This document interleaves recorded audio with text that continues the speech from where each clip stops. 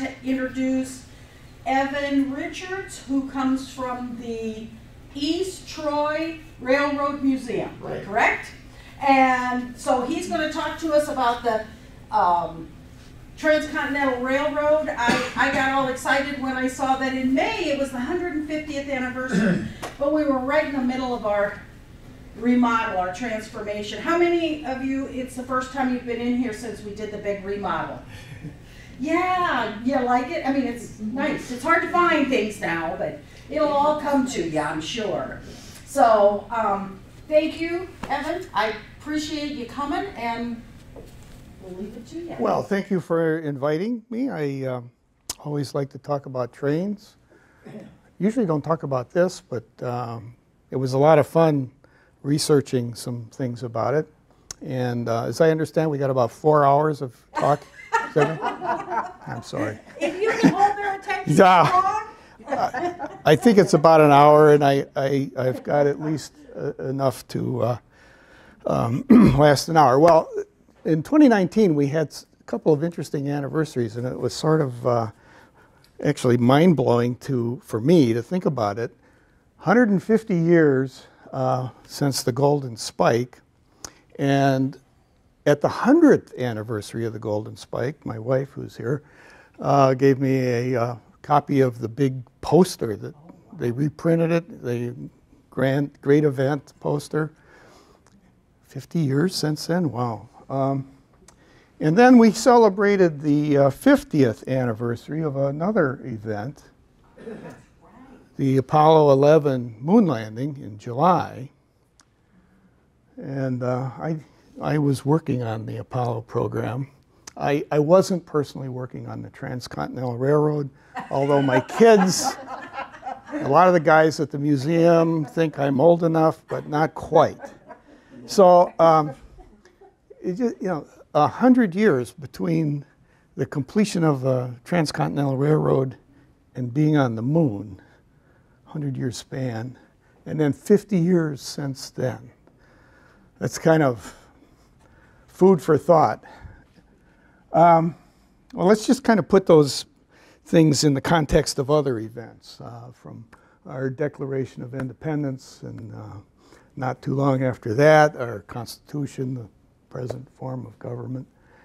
And then, well, a short time, 30-some years later, we had the Erie Canal. I guess that was the first really big infrastructure project, although George Washington was working on the C&O Canal in his administration. But that was more local, wasn't really federal projects. 1848, gold discovered in California. So all of a sudden, a lot of people going to California, wanting to get to California. It wasn't easy to get there. 1850 statehood, and this state sitting out there with all this empty territory, plenty of stimulation and interest in connecting those somehow. 1855, actually the first transcontinental railroad in the Western Hemisphere was the Panama Railroad. It was one of the ways to get to California, well, by ship. You could go to Panama and then go across the isthmus, which was very hazardous, and get a ship on the other side. As far as communication, you couldn't do much faster than actually physically going before the Pony Express. You got about a 10-day delivery time for letters, pretty expensive. That didn't last very long, for all its fame. 1861, the first telegraph, and then 1869, the telegraph that was following the railroad, which was a whole lot easier to maintain, replaced the original transcontinental telegraph. And then after that, we had a whole bunch of additional transcontinental railroads, and that's, you can argue that there are even more than that, and there was. Some of these were privately financed, some were government projects. The first one, the one that was finished that we're celebrating, 1869, that was mostly government money and was one of the first really big federal government projects. Why? Because there wasn't really any settlement out there, any business. You couldn't get your return on operating. So they had to get that job done. And there were other considerations. The Civil War was going on, lots going on. There was all kinds of strategic advantages of doing that. What did it cost? Well, the numbers are all over the place, and it's a little hard because of all the complications with the credit mobilier and all those kinds of things. But a lot of people kind of settle around $111.5 million, 112 in those dollars. The inflation to current dollar is a little 19.6, under 20. So 7-year project took, in current money, that's $1.25 billion. Okay. And that sounds like a lot of money, and it is, but by comparison, we came down on I-39 from Madison. And that program, although it seems like it's been going on forever, it started in 2015 and scheduled to finish in 2021. We'll see. 7 years. Aha! Same as the Transcontinental Railroad. $1.75 billion, a lot more money than the Transcontinental Railroad. Another one in the state, the Milwaukee Zoo interchange upgrade, started in 2012, supposed to finish in 2022. 10 years, $1.7 billion. So just these two projects, you got almost 3 times the money that was spent on the Transcontinental Railroad, just to put things in perspective. So anyway, why did they want a Transcontinental Railroad? A lot of the vision was sort of a global thing. Our role as in international trade. A lot of trade with Asia even then. In 1869, it wasn't about flat screen TVs for sure, but it was spices and textiles and things like that. Tea. To get from Europe to the United States before the steamships, 6 weeks if you were lucky, maybe twice that or more if you weren't lucky. Europe to the Far East, 4 to 6 months, round trip. You're investing a long time. From the East and Midwest in the US to California, you had 3 choices, essentially. Overland, Mormon Trail, the Oregon Trail. If you were well organized and you timed it right, 5 or 6 months. And you avoided the unhappy natives, which sometimes was a problem. It wasn't the safest trip in the world. Very hazardous. Or you could go around, skip all of that, just stay on the ship for 6 or 8 months, or longer if you had problems, if you made it 6 or 8 months. Or you could go by sea to Panama, try to get across the isthmus. Good luck. That was problematical. 30 days or longer after they got the Panama Railroad in there. That was a big advance. And that railroad still works, by the way. So, and the communication got down to 10 days with the Pony Express, instant with the telegraph. Cost. That trip would cost you about $1,000 from the east to California, no matter how you did it. So it was not cheap. When the railroad got in, the first class fare was $131.50.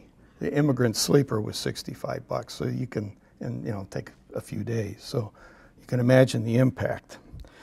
The guy that is credited with starting the serious discussion about the Transcontinental Railroad is our good friend here, Asa Whitney. He was a dry goods merchant in the East. He seriously was promoting the idea of a transcontinental railroad before just about anybody else. Railroads were getting to be a thing. The first railroad successful like we have today, the sort of the prototype was a B&O in 1827.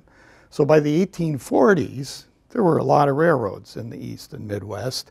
By 1850, we had 9,000 miles of track in the US. So it wasn't crazy to think about railroads to go to California. Now, he really thought about this on a trip to China, where he was trying to arrange for supply of goods. Took him from 1842 to 44, so he had a lot of time to think about, wouldn't it be a great thing to have a railroad and do this in a few days. So the result of that was what is referred to as a memorial. Wrote kind of a proposal to Congress, let's build a transcontinental railroad, and all the reasons why it would be commercially successful and be good for the economy and all this sort of thing. And he revised it many times, so he was pushing on this. Another guy who's a early planner and adopter is Theodore Judah from the West Coast. He's the guy that found the good route through the Sierras. Most of the routes that had been explored up to that point involved going up mountain range, down, and then back up another, and down. So you had two crossings. He found one, sort of the Donner Pass route, that was one up and one down. And he surveyed that formally and got very serious about it.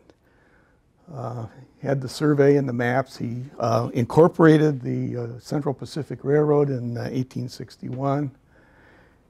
He needed financing, so he got these four guys. We'll meet them later, the big four. People who were serious businessmen and had serious money. And they managed the Central Pacific. Well, he was a little unhappy with how they were going, so he was going to go to New York and get some financing and buy these guys out, because he really had the vision of how this would work as a railroad. These other guys were mostly businessmen and were looking for ways to make money. So he was just kind of unhappy with the sort of the philosophy and the direction. So he and his wife took off and went through Panama. And since it was after 1855, they took the railroad, but he still got yellow fever. And he died in New York. Ironic, the guy that wanted the Transcontinental Railroad dies on his way to New York to get financing. Well, these were some of the maps that were being drawn in these proposals in Congress and in the government.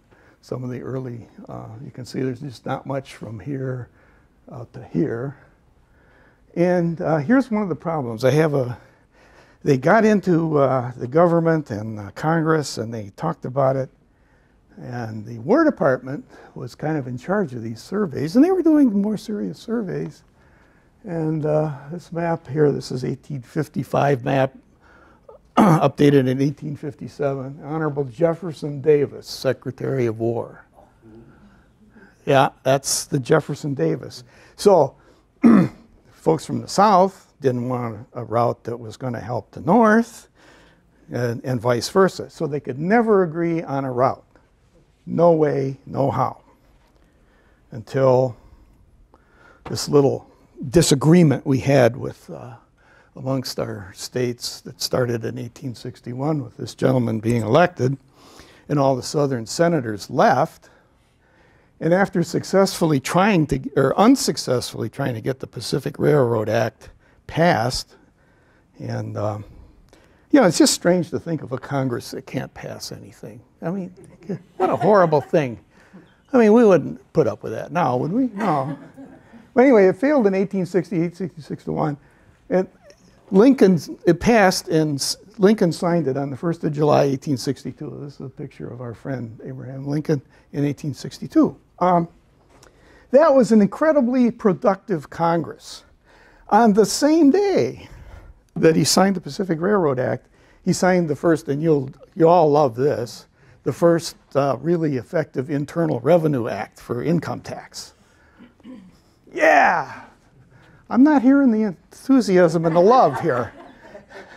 That was amazing. Well, they needed the money for the railroad and the war and lots of stuff going on. The day after that, he signed the Morrell Land Grant College Act. So all the big land grant colleges, you know. Later in that same month, he reads his first draft of the Emancipation Proclamation to his cabinet. And have you been to the Lincoln Museum in Springfield? They've got a whole room that sort of sets that up. And Lincoln is at one end of the room reading it, and some of the cabinet members are kind of distressed to hear this. They're sitting there like this, oh, God. It's a great place to, anyway.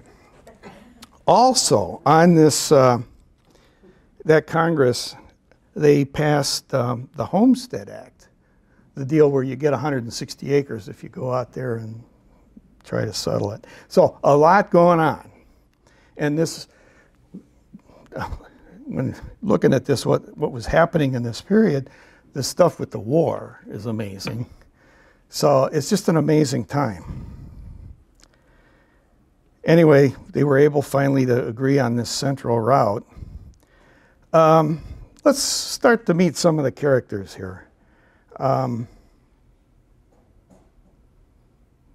Thomas Clark Durant, MD. He actually was an MD. He got his, graduated with honors from, let's see, it was Albany Medical College in 1840. He was actually an assistant professor of surgery there for a while.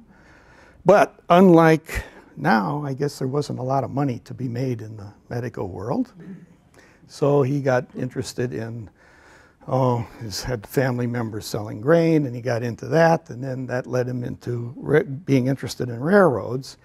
And he discovered that there was a lot of money to be made in building railroads.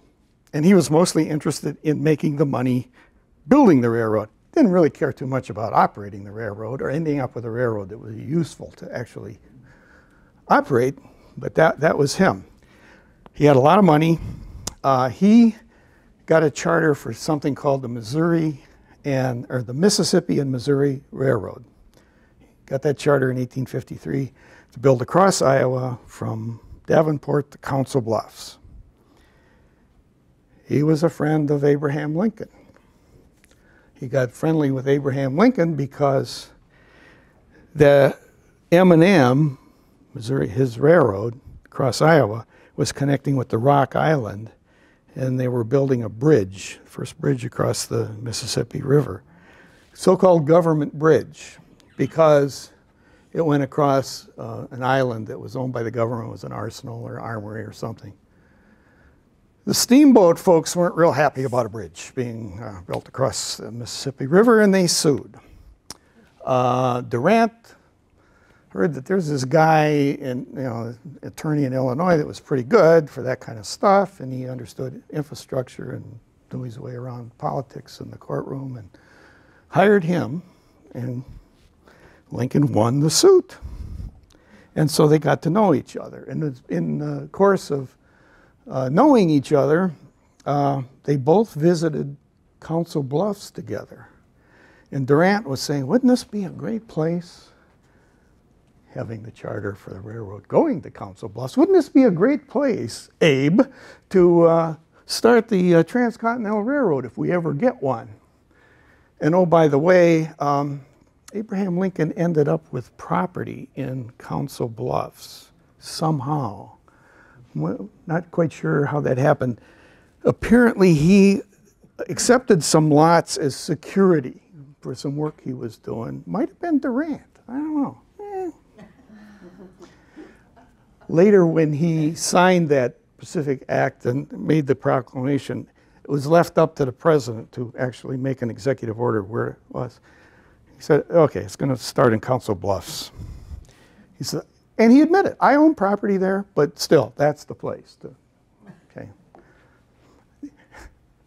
I guess the takeaway is that these figures that we think are so great, and statues and icons, they're human too. You make a little money on the side here, that's okay. Anyway, so he got to know Lincoln, and they were pretty tight. And So, but the problem was old Durant here was more interested in kind of fooling around and making deals and changing things and making money than actually getting the railroad built. So he did not get that railroad built to Council Bluffs. He was beat in that respect by something called the Cedar Rapids and Missouri Railroad that was associated with the Galena and Chicago Union, which was the precursor of the Chicago Northwestern. Well, it all pretty quickly got merged into the CNNW, but when he still had the M&M, and Lincoln had signed the deal the railroad was going to start in Council Bluffs. Of course, the Galena and Chicago Union and that stock went way up.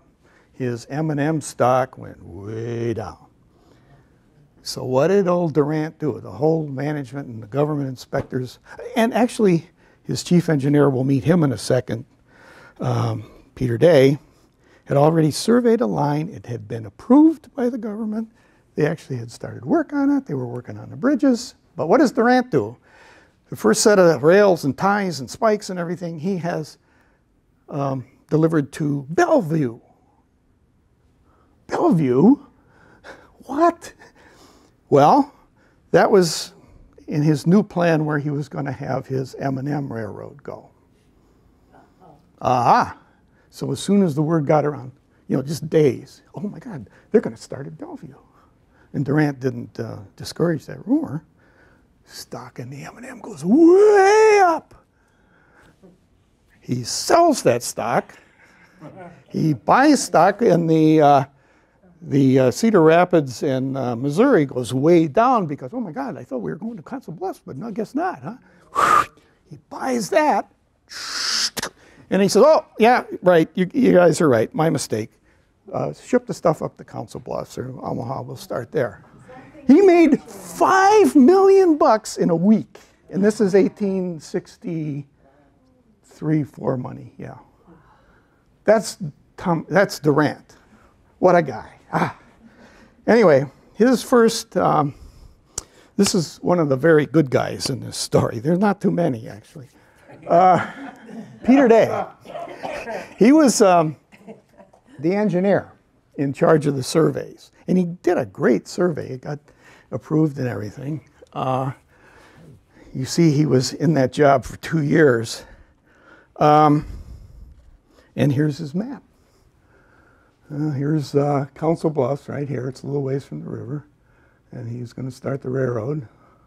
They were thinking the bridge eventually would be up here somewhere. And kind of a nice, straight out here to the Platte Valley. And then best grade, and they had it approved and started and everything. And he submitted an estimate to Durant. He thought it was going to be $27,000 a mile for this section. And he thought it would kind of vary depending on the detail of the section. This is for the first 100 miles. Between 20 and 30,000. So he suggested Durant make it 30,000. Durant says, no. Change it. Change your map so that you show bigger grades and tougher stuff. And make it 50,000. And they said, what? 50? No, he wasn't going to do that. Well, that was his orders. Let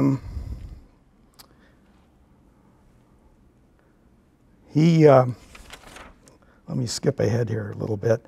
This, by the way, is where this Belleville is right, or Bellevue, down in the corner a little bit south of, let's see, Omaha is up here a little bit.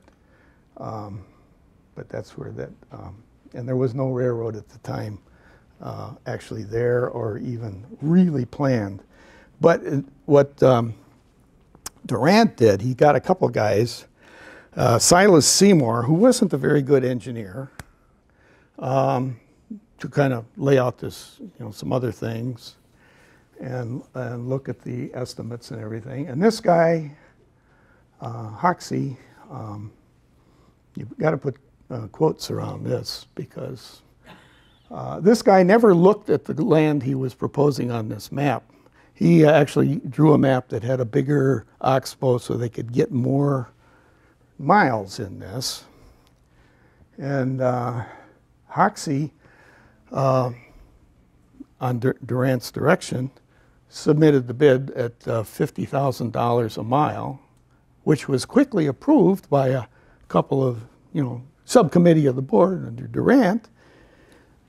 And then Hoxie was told to transfer the contract to this new company that Durant had started, Credit Mobilier, one of the first companies in the US to operate under the brand new limited liability scheme. So if you're a director in a company, they can't come after you for your house and all your stuff, just what you got in it. So if you keep your investment low, okay.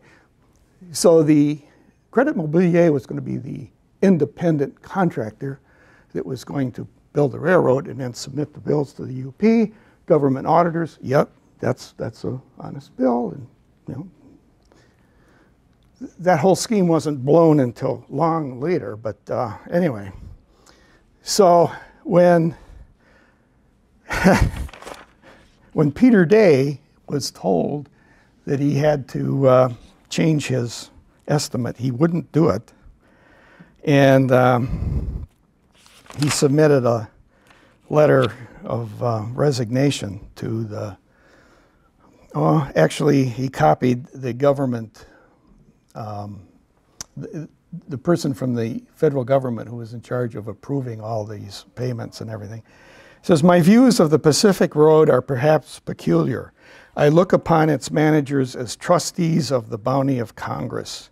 You're doubtless uninformed of how disproportionate the amount is to be paid to the work I contracted for. I need not expatiate on the sincerity of my course when you reflect on the fact that I have resigned from the best position in my profession this country has offered to any man." And that is absolutely true. But he wouldn't have any part of this playing games and stuff. Silas Seymour. This is one of his designs, the Cascade Creek Bridge. When that got done, the speed limit was 4 miles an hour. Okay, it's a great design. Here's his route from, here's Council Bluffs, here's Omaha, here's Bellevue down here. This is Mr. Seymour, who is, where is that now? Map submitted by Simon Seymour, consulting engineer. Instead of, here's the original route that Peter Day had laid out. $27,000 a mile. There's Silas Seymour's route. You get a few extra miles. And by the way, they tacked on extra miles. It was supposed to be the first 100 miles. They added more, so at 50 grand. And then, oh, here's an option. Yeah, we can go down here to Bellevue. And then, probable connection to M&M. Not so much. Never had. And then probable connection. Kind of hedging their bets. Anyway, the guy, he was a constant thorn in the side for the whole construction of the guy that they hired. And by the way, that was a big political issue, that who's going to be the chief engineer. Well, Grenville Dodge ended up with it, and he was kind of the natural. He, by this time, General Grant's political stock was rising, of course, after the war. And he worked with Grant. He was in the Army and created a military intelligence gathering unit, kind of with modern features. Maybe the first really good military intelligence. So he was pretty good. He was also had political skills. He was a delegate to the convention in 1868 that nominated Grant. So with Grant coming in as president, and, likely, yeah, why not? Grenville Dodge. And he was a good engineer. He was very good. But this guy Seymour was a thorn in his side. Grenville Dodge kind of saw what was going on, and he was able to make sure he was financially in good shape. His house in Council Bluffs is here. That's not bad for a chief engineer. After they built the Transcontinental Railroad, he built railroads in Mexico, Cuba, Germany, France. He even helped with the Trans-Siberian Railroad and got an award from the Tsar. And when he was later, one of the last things he did, he was the chief engineer of the Texas and Pacific Railroad starting in Marshall, Texas. He set up a scheme kind of like the Credit Mobilier, only he did it better. You know? So, yeah, this is his house in Council Bluffs. It's a landmark. Anyway, after a while, they kind of got tired of Durant's shenanigans and not getting the railroad done. So there was a bit of a revolution, and they put in Oliver Ames as president. And one of his qualifications is he was the brother of Oakes Ames, who is a member of Congress, who took over as head of the Credit Mobilier. And things started to work very well. By the way, this is the Ames that Ames, Iowa is named after. Okay. Even though that's not on the, I guess it was. It was on the Northwestern, wasn't it? Ames on the Northwestern, yeah. Okay. So the United States paid the Union Pacific $94.6 million total. The Credit Mobilier costs for that work were $50.7 million. It's about a 100% markup. Credit Mobilier actually only reported a profit of 23.4. Where's the other 20.6? It's business. The story finally broke. These guys all were fighting during the building and afterwards. So make a note for yourself. You're going to have a really crooked scheme. All the people that are involved need to be kept happy. Don't have any unhappy people in your scheme. This is one thing that Grenville Dodge learned. Okay, so they left some unhappy people, which anything that Durant was involved in is very likely. So Congress, after an article in the New York Sun started to expose what was going on, they started an investigation. And as we know, congressional investigations are always completely thorough and transparent and get all the facts out. And as it was with the Wilson investigation, there's a lot of congressmen involved, including Oakes Ames, who was a congressman, and he was sort of the paymaster. And I just couldn't believe this when I found this about 2 weeks ago in a book.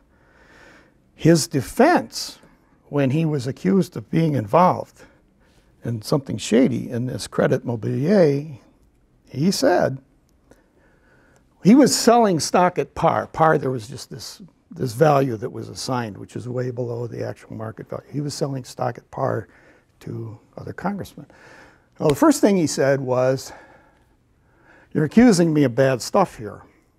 First of all, it's not against the law to own stock or to sell stock. No law, no criminal act, nothing to see here. Now, these stock sales, some people say, was a bribe." This Oakes Ames said this in 1872. I can't believe. It's not a bribe because there was no, wait for it, quid pro quo. Is there anything new under the sun, folks? No. No. He said, this wasn't about bribing. This is about friendship. We don't have to bribe our friends. The more important note that he sort of shared was that you know, I have detailed notes of all these stock sales, numbers, dates, names. Wilson Committee said, well, yeah, nothing to see here. And so he kind of got off. Okay, let's go to the West Coast. The Big Four. These are the guys that were recruited by Judah, remember? And he wanted to buy them out, but he didn't make it. Stanford, Huntington, Hopkins, and Crocker. Let's meet these guys. Leland Stanford. He was the president of the Central Pacific. He was also a senator and a governor, kind of politically connected. He ended up founding Stanford University. That's the Stanford. Here's his mansion on Nob Hill in California Street in Powell. The mansion being built next door is another of the Big Four, Mark Hopkins. Okay? Now, the Stanford Court Hotel is now on this site. All these burned down in the 1906 earthquake and fire. Okay. That's one of the Big Four. Number two, Collis Huntington. He's the vice president of the Central Pacific. Now he's the Oak Ames. He's the guy that's in Washington making sure everybody's happy and that the interests of the Central Pacific are being looked after.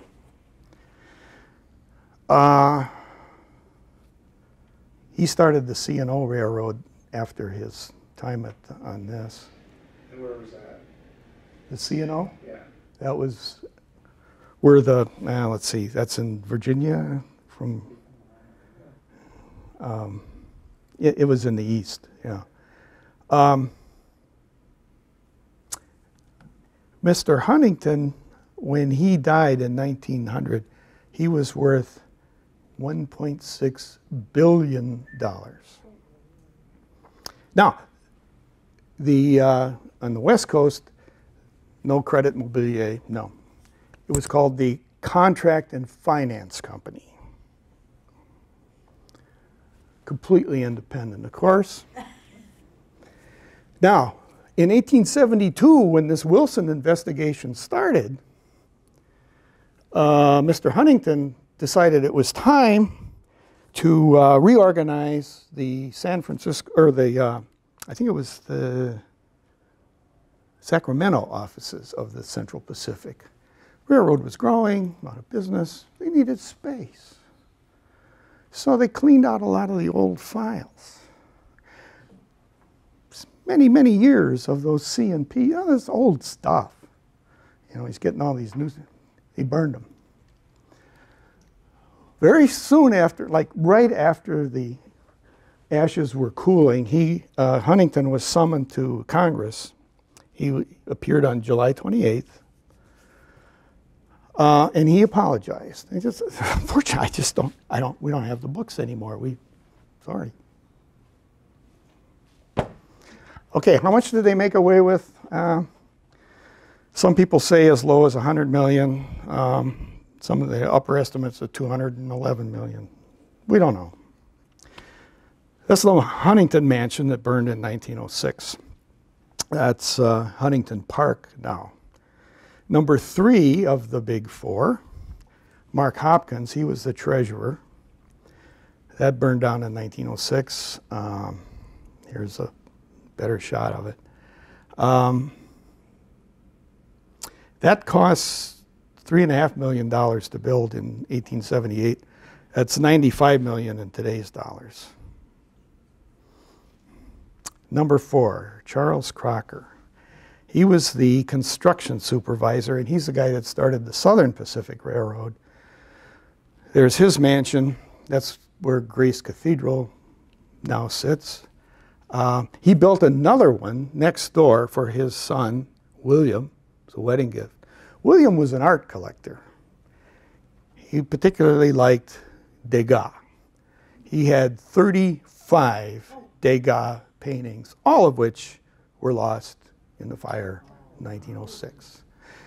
So if you took all those mansions together, they probably don't, if you had those paintings today, they would be worth more. Okay, just to review, here's the the Transcontinental Railroad starting at Omaha Council Bluffs. The blue is the Union Pacific, the red is the Central Pacific, and the green is what was added shortly after the opening to bring the line to Oakland and actually get it to the West Coast, so just to get our mindset. So here's what some of the construction on the Union Pacific looked like. Now, if you want to know what part of the Transcontinental Railroad you're looking at, kind of look at the quality of the roadbed and the ties.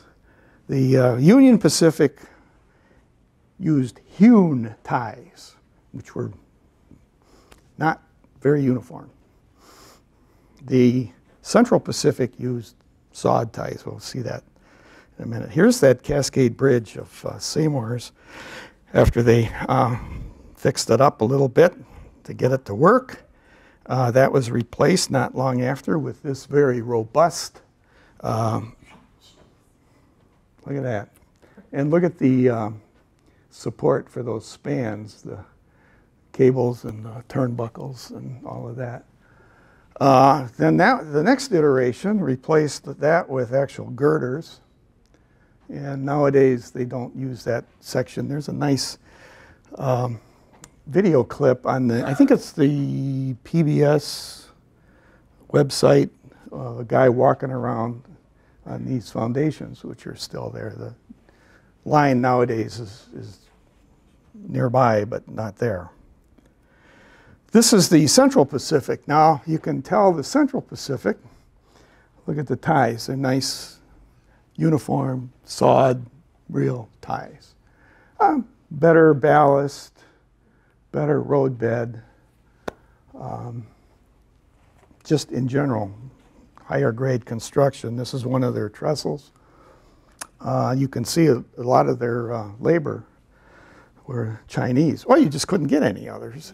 And it turned out, oh, this was a huge, you could talk about this subject. Chinese were very effective, very productive workers. They also took care of themselves better. They were, they had some hygiene habits. They cooked really good stuff, and they were healthier. So they were much more productive. And they worked for a lot less money. They were exploited. But anyway. Central Pacific also, because they went through the mountains, they built snow sheds. This is some awesome timbers here that would keep the snow from piling up.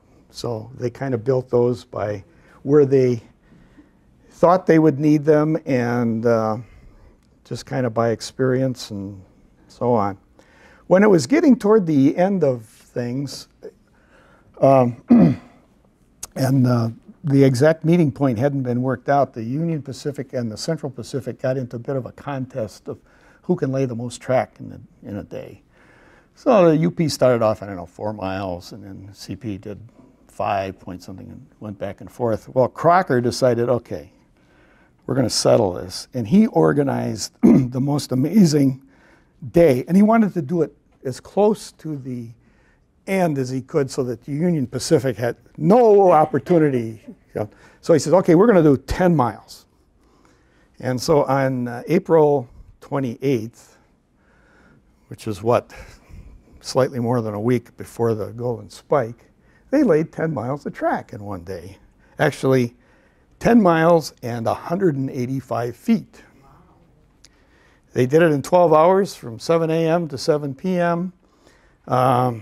Union Pacific said, well, they cheated. They pre-placed ties along the way. But that was okay because everybody did that. You have ties out there.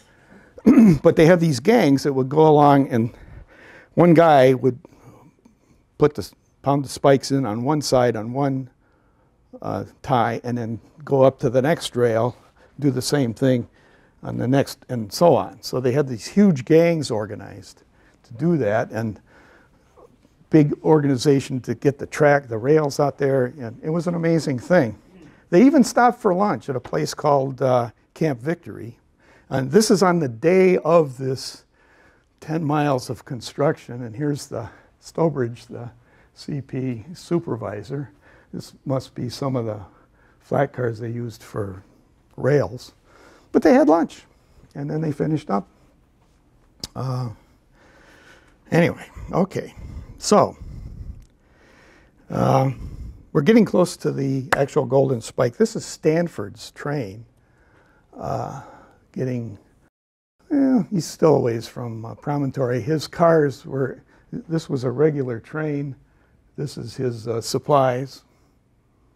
Plenty of hooch and adult beverages. And that's his private car. He also had fresh strawberries, fruit, seafood that was packed in Alaskan ice.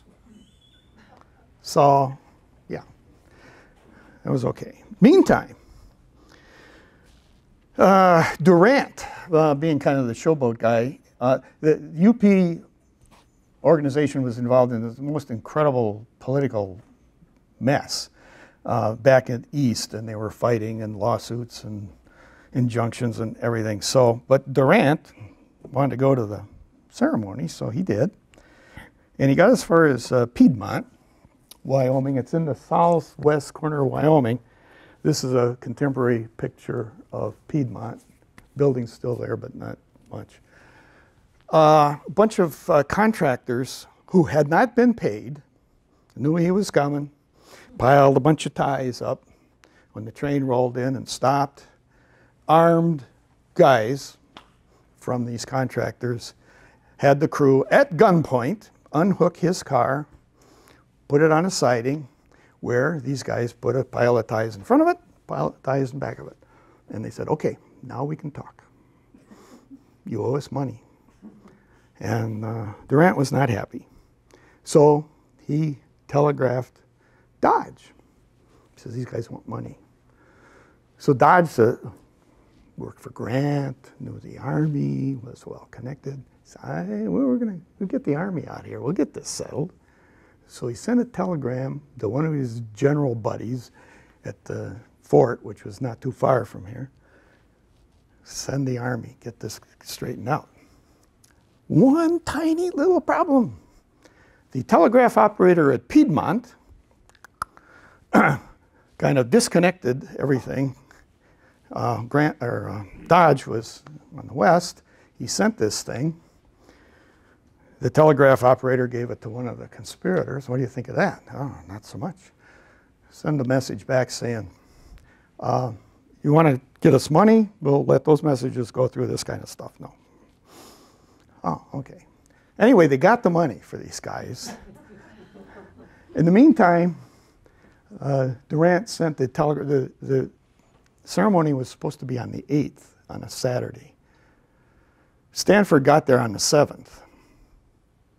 And by that time, they just got the word from Durant, I can't make it, Monday. We'll be there Monday. So they're on their way, and they get to this wonderful place.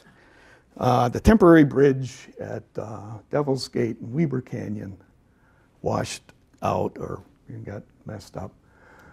And so they had crews working all night to make enough repairs. They didn't think that they could handle the weight of the engine. So they unhooked the cars and they hauled them across by ropes. Okay? So the engine from the Union Pacific side, the 119, just happened to be an engine that was west of this bridge. And they brought that in, and so, yeah, it was tough getting there. Anyway, when they got there, this is some of the Union Pacific guys, the engineering crew, getting all dressed up for the ceremony. Some nice looking cars, aren't they? Yeah, anyway. So, about those engines. Here's the 119. This is a replica that the Park Service built. They reenact this frequently at the Promontory Summit, which they rebuilt the rails in that area. It's not connected to the railroad now.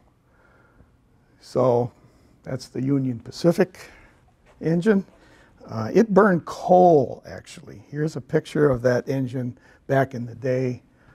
Not at Promontory, but you can see coal in the tender. There was coal on the Union Pacific line. Here's the Central Pacific engine.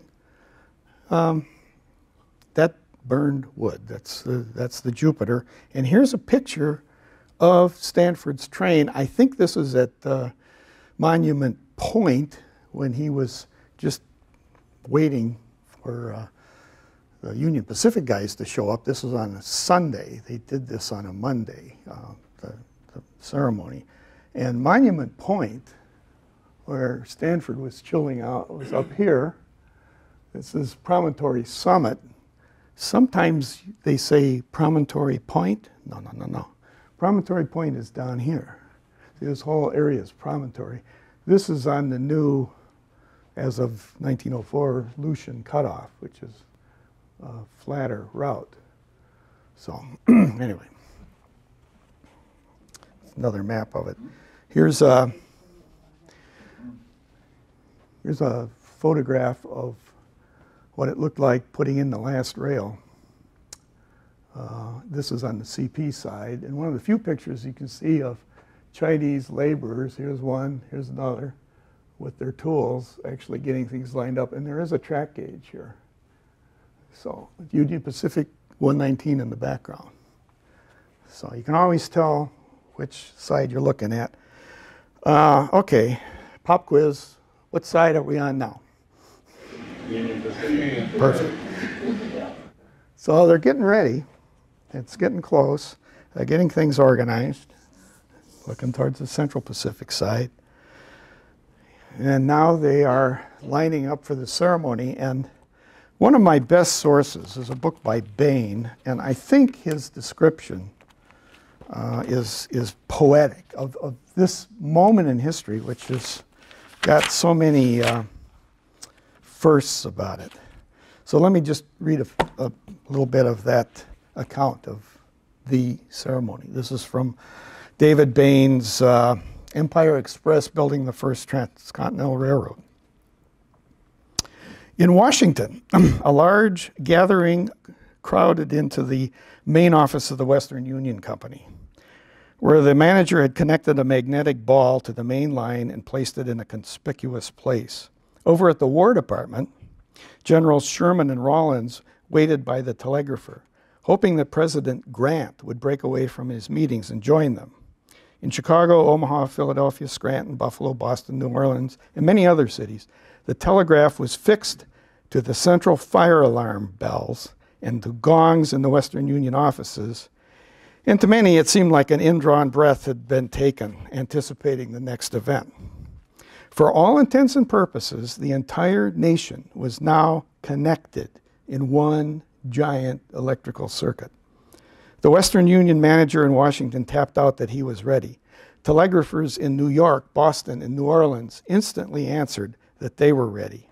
It was about 12:27 p.m. in the east, 2:27 in the east, 12:27 at Promontory.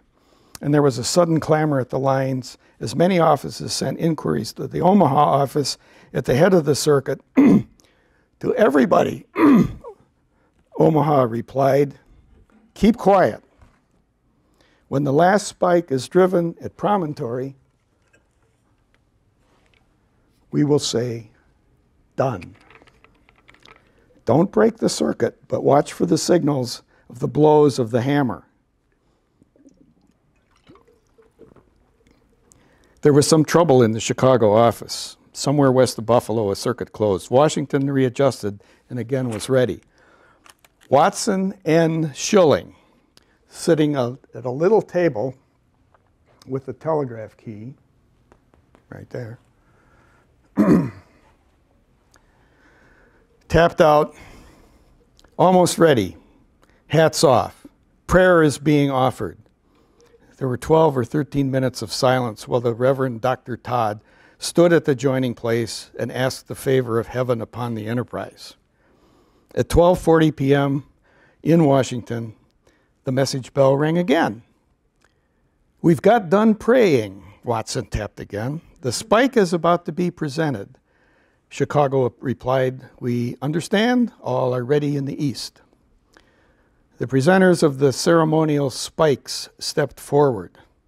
W.H. Harkness of the Sacramento Press, handing Governor Stanford the inscribed golden spike. There was actually 4 spikes, 2 for each side, CP and UP. Sedgwick exposed a photograph of the ceremony from about 30 yards away across the sagebrush, catching the crowd in a large knot between the 2 engines. 2 of the telegraph men had climbed the ladder, leaning against the pole to get a better view from above. One had now perched on the crosspiece, holding onto the flagpole. The breeze was out of the west, and the flag was rampant. Now Stanford was responding on behalf of the Central Pacific, accepting the gifts and expressing in spectacularly dull sentiments that these gifts shall receive a fitting place on the superstructure of our road. The governor went on and on. And if anyone there began to measure the distance between the iron rails and the nearest tent purveying red jacket by the shot, their attention would have finally snapped back to the central scene as Stanford rose to perhaps his greatest oratorical moment, when he said, "In conclusion," he announced, raising the spirits of the assembly, and on and on. It was a hard act for Chief Engineer Dodge to follow. He may have been an active backroom kind of politician in Des Moines, Council Bluffs, and Washington, but he was a man of action, not of words. And when he responded for the Union Pacific, he kept it short. In Washington, the clerk in the Attorney General's office, Walt Whitman, would avidly devour all press accounts of the ceremony, later in the year beginning with his magisterial poem, Passage to India. Samuel Reed and James Stowbridge lowered the laurel tie, and the squads of Chinese and Irish track layers put down the last 2 rails, their foreman quickly fixing them in place. Stanford and Durant dropped the precious spikes in their slots, and the laborers, having gotten the 2 last common iron spikes started in the wood, the governor stood at the south rail and the doctor at the north, half the world at their backs, as Bret Hart would write. Telegrapher Schilling tapped out a message, "All ready now. The spike will soon be driven. The signal will be 3 dots for the commencement of the blows." All that was required was that each of them make a light tap with their hammers. In many subsequent accounts, it was imaginatively and derisively alleged that both missed their swings. There's no contemporary evidence of that. The doctor raised his hammer. The governor raised his silver maul. They looked at telegrapher Schilling, who tapped 3 dots and said simply, "Okay." And the work was done. As simultaneously as distance and the speed of electricity permitted, a 15-inch gun overlooking Fort Point in the Pacific, connected by underground wire to San Francisco City Hall, thundered with striking of all the fire bells in the city. In City Hall Park in New York, 100 cannons rattled in the windows of Lower Manhattan while bells at Trinity pealed forth, answered by other churches and fire gongs. The train yards in Sacramento, all the locomotives shrilled with cannons booming. In Omaha, every Union Pacific engine steam whistle opened up, joined by 100 cannons, bells, gongs, and full-throated cheers, and it goes on and on. In Chicago, tens of thousands poured into the streets at the sounding of fire alarms with only a minimum of advanced preparation, and commenced the largest and most enthusiastic parade in that city's history, which would stretch fully 7 miles. It was free, the Chicago Tribune editor would comment, from the atmosphere of warlike energy and suggestions of suffering, danger, and death, which threw their oppressive shadow over the celebrations of our victories during the war for the Union. Church bells and fire alarms rang over Iowa City, alerting Peter Day. At Locust Hill, near the soldiers' home in Washington, the clamor from the Capitol would have reached Asa Whitney.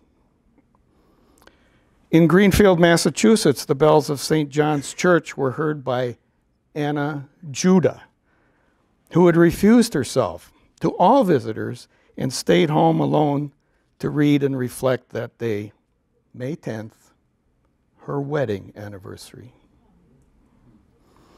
It seemed as though the spirit of my brave husband descended upon me, she recalled, and together we were there unseen, unheard of man. As the assembly at Promontory led forth in cheer after cheer, and Leland Stanford heartily shook the hand of Thomas Clark Durant, and Durant exclaimed, "There is henceforth but one Pacific Railroad." Cheers followed for the engineers, the contractors, the laborers who'd done the work.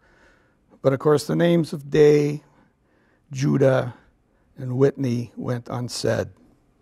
The two locomotives drew together until their pilots were all but touching, and the two engineers mounted the pilots to touch celebratory champagne bottles, while other men climbed all over the locomotives to stand or lean against the warm iron flanks triumphantly.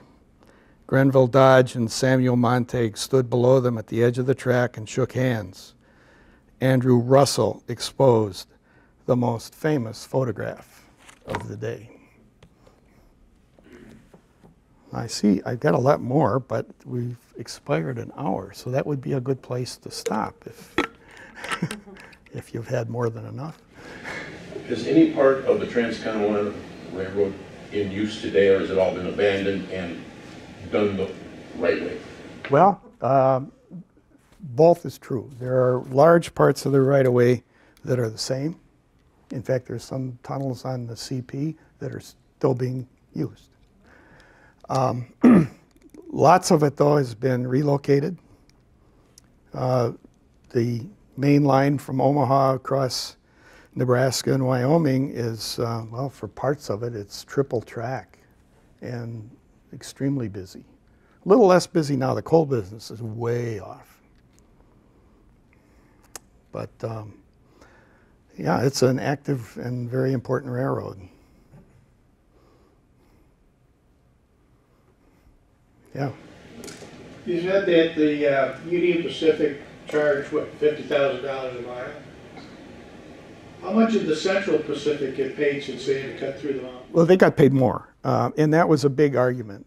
They were always fighting about, okay, they were going to get paid, I don't know, $90,000 per mile in the mountains. Where does the mountains start? And you know, there are lobbyists there in Washington, Huntington, I guess it was. He made sure the congressman understood that, you know, we need $90,000 from this point over here. And same is true of the Union Pacific. They had to go over some hills. And so that was a constant argument. Is this flat or is this, you know, mountains? You know. So a lot of the activity was that kind of fighting back and forth. You know, and they were fighting even about, okay, at one point, one of the rules was we can't, you can't survey more than 300 miles ahead of where you're building track. Understandable, you don't want to get too far ahead of yourself. And part of that was to make sure that one side didn't take unfair advantage of the other side getting to the meeting point. You know, if you go out there and claim you've surveyed all this territory. So 300 miles. Central Pacific had a season where all but a few miles up over the top and through one tunnel was snowed in. They couldn't work on it. So since they couldn't work up there, they worked out across the Nevada desert. And they'd say, okay, we're 300 miles from here. Union Pacific said, no. You know, you got a gap there, you know, and so they were fighting about this stuff all the time. Well, what does it take to make sure, you know, that this gap doesn't prevent, well, you know, a few shares of stock might help, you know.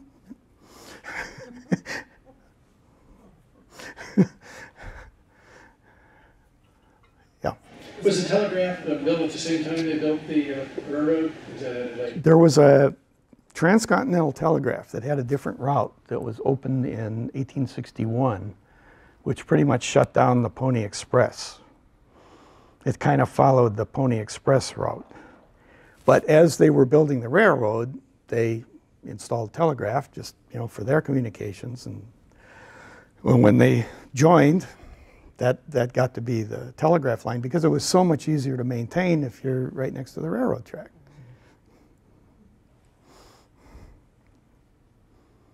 Yeah, so from 1861 to present day, you had electronic communication with California. But I think what is so neat about this Golden Spike ceremony, I think it's the first time that everybody in the country you were hearing those taps and the message done. And what I wanted to, some of the, let me just skip ahead here. Here is the Union Pacific's celebration of the centennial, or 150 years, the big boy, which they restored just in time for this. And their other Northern 484, 844 met. Here's in the inset. Remember the telegraph message when it was all done? Was done. 150 years later, it's hashtag done.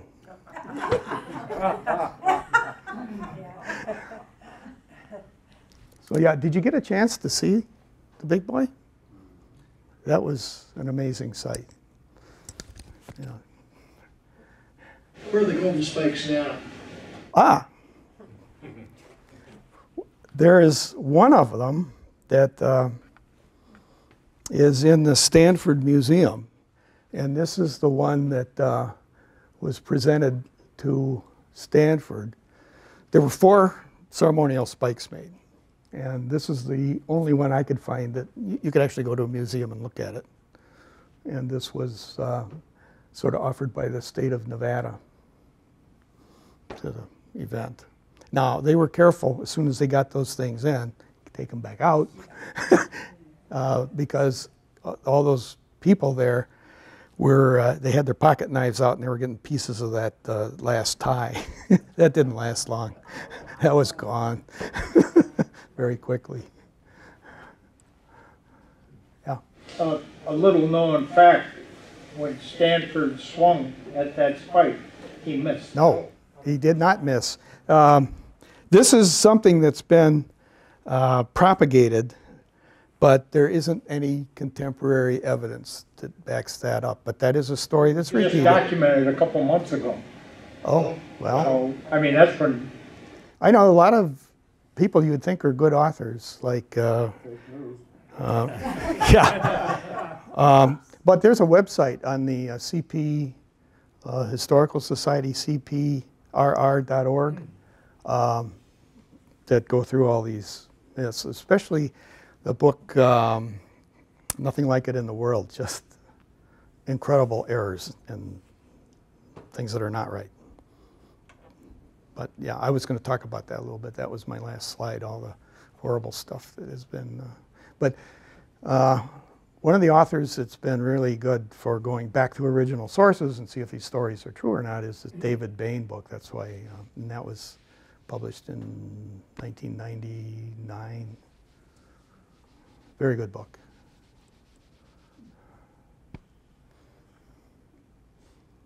Anything else?